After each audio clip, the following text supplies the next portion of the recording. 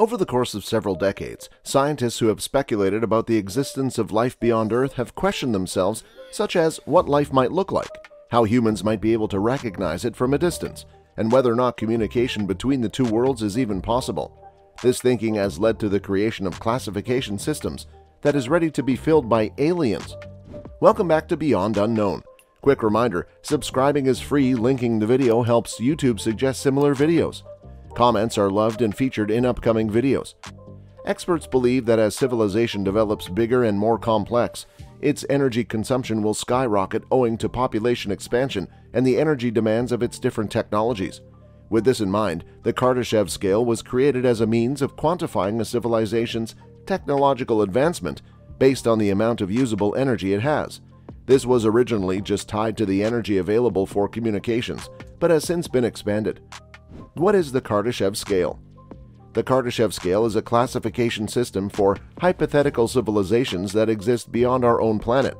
Nikolai Kardashev, a Russian scientist, came up with the initial concept for the scale in 1964, who was looking for signs of extraterrestrial life within cosmic signals.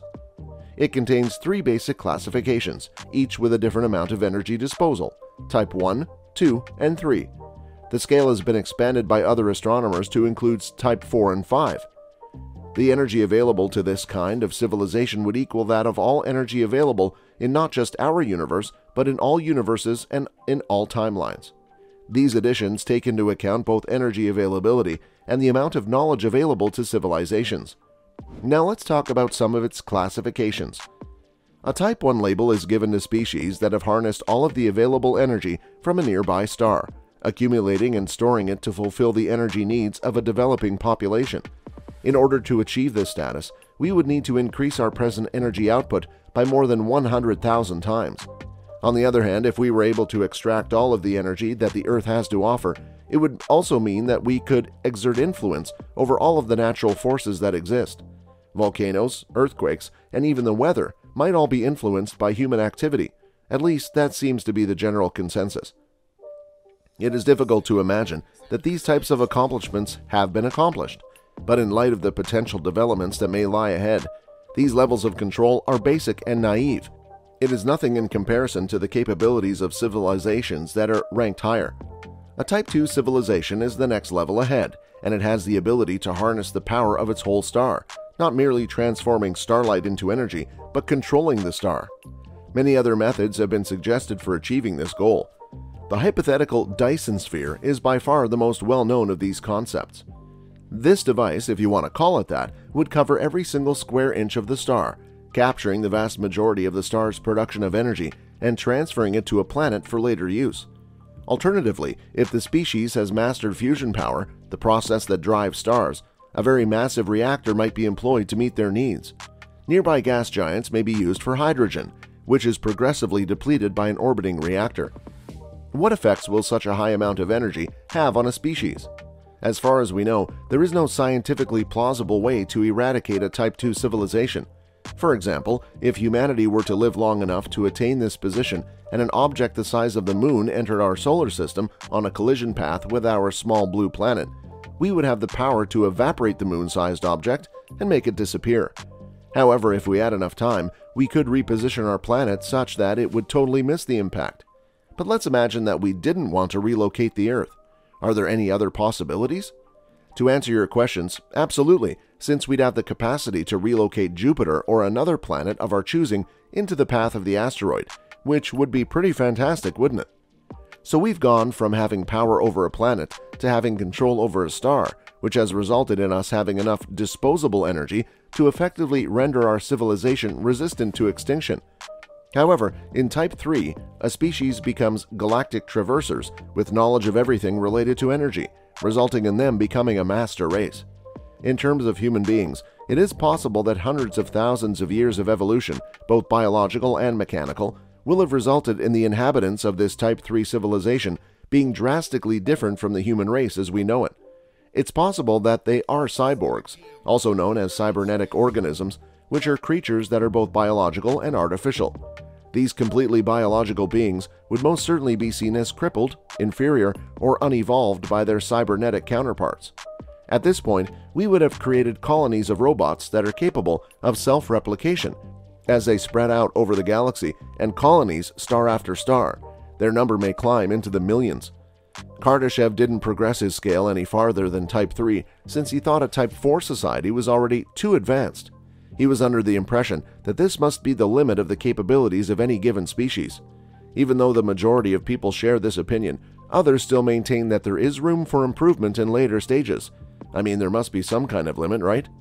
Type 4 civilizations would virtually be able to harness the energy content of the whole universe, and with that ability, they would be able to traverse the ever-increasing distance between stars. Furthermore, advanced races of these species may live inside supermassive black holes. Type 5. Yes, Type 5 may be the next step for such a civilization. In this world, intelligent creatures would be on par with gods, armed with the wisdom to shape the cosmos however they see fit. In order to accomplish this goal, the first thing that has to be done is to protect the planet that we call home, put an end to all hostilities, and maintain our commitment to promoting scientific progress and discovery. Where are humans on the Kardashev scale? To begin, it is important to note that the human species has yet to reach this level. We are a Type 0 civilization here on Earth, since we still get the majority of our energy from dead plants and animals. This puts us in the lowest category, and we have a long way to go before being promoted to a Type 1 civilization. According to the well-known theoretical physicist Michio Kaku, all factors considered, Type 1 will be reached between 100 and 200 years from now. Who was Nikolai Kardashev? Nikolai Kardashev was an astronomer who worked in both the Soviet Union and Russia. He passed away in 2019. Kardashev's research was approximately contemporaneous with early pioneers in the search for extraterrestrial intelligence, such as Frank Drake, who published his famous equation 3 years before Kardashev's article, Giuseppe Coccioni, and Philip Morris, who projected what an extraterrestrial signal may look like, and Freeman Dyson, who wondered how alien civilizations might transcend the constraints of a planet. In addition to his scale, Kardashev invented a method that is known as Very Long Baseline Interferometry, or VLBI. This method employs a worldwide network of radio dishes to create the illusion of a single radio telescope that is the size of the Earth. The Event Horizon Telescope makes use of Very Long Baseline Interferometry, or VLBI for short, in order to detect black holes and produce the very first picture of a black hole, which was released in 2019. Additionally, Kardashev recommended adding space-based telescopes to the Earth-based network VLBI observatories to boost its observation potential even further. According to an assessment of VLBI advancements, he urged the Russian mission Radio Astron, which launched in 2011, to undertake exactly this kind of research. Nonetheless, the paper's actual core, which included Kardashev's scale, was a bigger statement about SETI. It's easy to forget that what he really did was assess whether or not it would be technically possible to communicate between stars. Furthermore, Kardashev argues in the conclusion of the paper that even if the calculations don't hold up, the possible actuality of interstellar communications should still be considered plausible.